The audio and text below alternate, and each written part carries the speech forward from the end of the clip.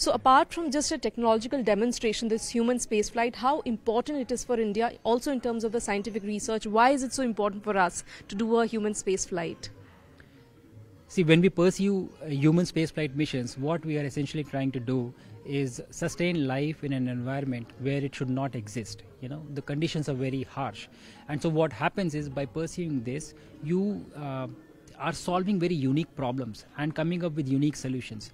And these solutions have a potential application for terrestrial-based problems, you know, over a period of time.